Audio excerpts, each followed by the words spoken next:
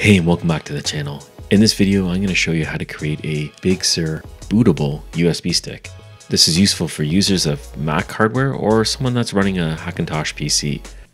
We're going to use an application called Transmac, and we're going to be running this application on a Windows 10 PC. So let's get started. So we're going to begin on our desktop, and what we're going to do is we're going to open up our Google Chrome browser and acutesystems.com. This is the official URL for the Transmac software. So you want to head over to this website, and then you'll see Transmac here listed. It's a very old school website. It's kind of cool. Very retro look. Anyways, this software works, and that's why we're here. So we're going to download the zip file, and you can see right here it says tmsetup.zip. This is the one we want to download. It's a very small file. It's 2 megs, and what we'll do is we'll download it and install it. And what I'm going to do is I'm just going to jump to the part where I already have it extracted into the folder. Here it is. There's a setup file, and then we're going to double click on it and install it. Okay, so click on next here, and we have to accept the agreement. Click on next, and we're going to be using all the default settings. So we'll leave it there, and then next again. And this is a trial program that we're installing right now for 15 days. We can leave it associated with DMG files if you'd like. That's up to you. Click on install, and then we can go ahead and install it.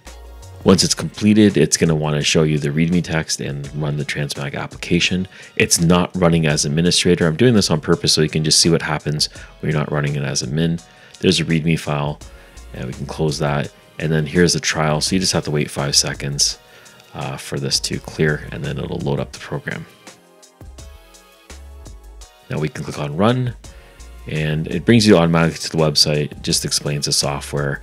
If you find this useful, you can go ahead and purchase it. It's a pretty powerful application, and it works. It works every single time. That's why I like it. So here we are at the main screen, and what we're going to try to do is format it. And because we ran it as a user, it won't allow us to. It's going to ask us to run as administrator. So we'll just click on Format Disk for Mac.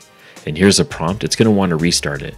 And if you say yes to this prompt, it's going to automatically restart it as admin. Just say yes to the prompt here, and it's going to reload it. Just got to wait for this little prompt to come up again for us to click on the run button. Okay, we click on run, and there we go. So we have it up and running.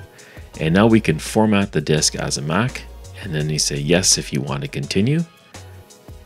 And it's going to overwrite anything on the drive. So if you have anything on your USB drive that's plugged into your computer, make sure you have it backed up because it's all going to get wiped out. This is a 32 gig drive. You have to give it a name. So I'm going to call it Big Sur because that's the operating system that I'm going to install on. And it's going to format this USB drive into a format that can be readable for Macs only. So once we complete this process, Windows will not be able to read it. So at the prompt here, we can say yes, and it's going to continue to format it. Because I'm using a 32 gig drive, this is actually going to take a bit of time, and what I'll do is I'll skip to the end of the formatting. Okay, that actually didn't take too long. Format complete. It took about 3 or 4 minutes. It's done. I can click OK. And now what we can do is we can find our image file that we want. I have it in my documents folder. If you haven't already downloaded a DMG file for the operating system that you want, in this case we're using Big Sur, you can find it on our website. And I'll also put a link in the description below. So we're going to right click on this, and we're going to say restore with disk image. So we're going to say yes to this prompt, and it's going to want you to find the disk image. So you get the 3 dots on the right hand side here. You're going to click on it, and I have my Big Sur image file right here in my downloads folder. Again, you can download this off our website. Link will be in the description. So we'll click on open. And now it's ready to load it, so we can click on OK. It just gives you a warning. Again, anything on your USB drive will be completely erased and starting from scratch as it now puts on the DMG file on your USB. So it's going to extract everything that you need to make it bootable. It's going to write all the files that are required. So this process does take a bit of time, so I'll skip forward to the end.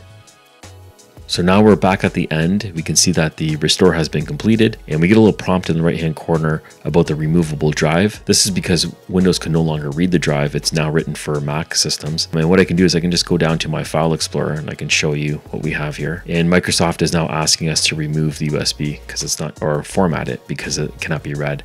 So the only option right now in Windows is to format it. So we have to pop out the drive. And now the process is complete. So now this USB is bootable for macOS Big Sur. You can plug it into a Mac computer, or if you have a Hackintosh system that you want to run it on, you can use it there as well. And that's it. So I hope you found this video useful. If you did, please give us a thumbs up. If you have any questions, go ahead and put them in the comments below. Thank you for watching, and I'll catch you on the next one.